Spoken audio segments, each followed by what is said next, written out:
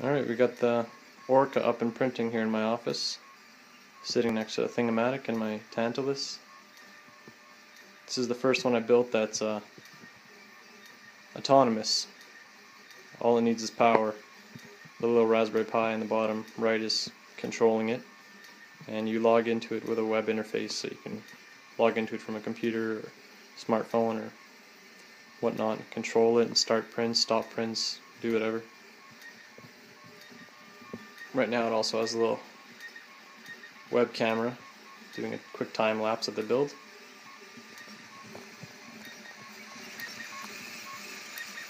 Its first real challenging build. It's a little bracelet with 1,000,000 retracts.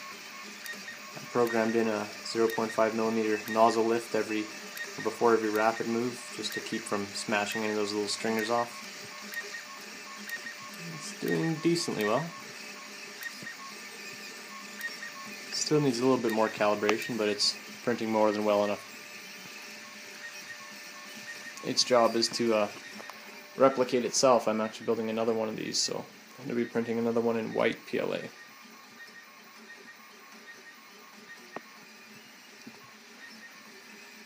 You can see on my computer it's the Octoprint server.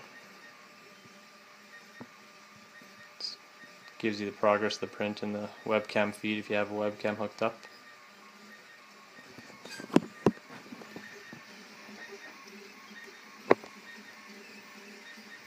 On this printer I did it a little bit differently. I cut an extra brace in the front here out of aluminum so I could run a different belt. I had a stock T5 belt from a Mendel. It was the only continuous one I had, and it was quite a bit longer, so I put this plate on and then put an extra idler bearing up front.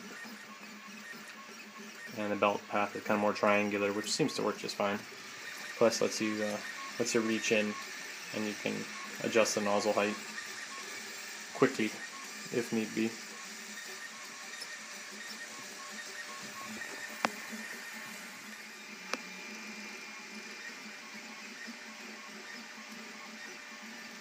It's a Wade style extruder. The only problem is the top brace didn't fit on when I put my extruder in, so design around that, but for right now it doesn't seem to be missing that top bar. Both these bars are pretty firm, so there's no shaking, but I'll design something so it can fit back in there. But we'll come back when it's finished.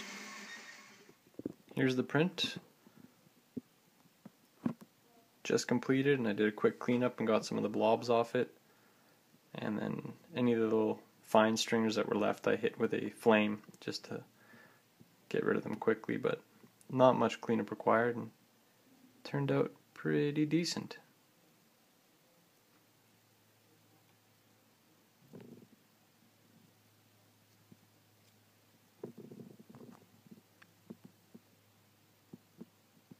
Retraction setting needs a little bit of work yet, but not bad. 0.15mm layer height.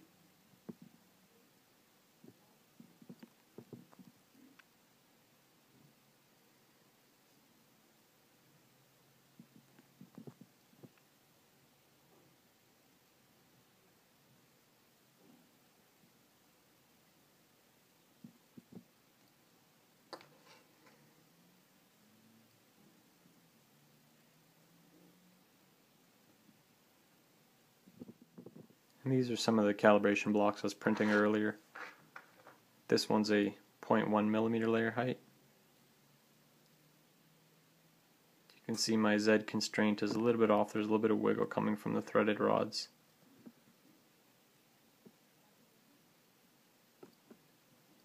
These are printed single, so the fan's doing its job because there's very little melting at the top. Nice smooth curves. This is 0.15. This is typically what I print at. Kind of a good compromise between surface finish and speed.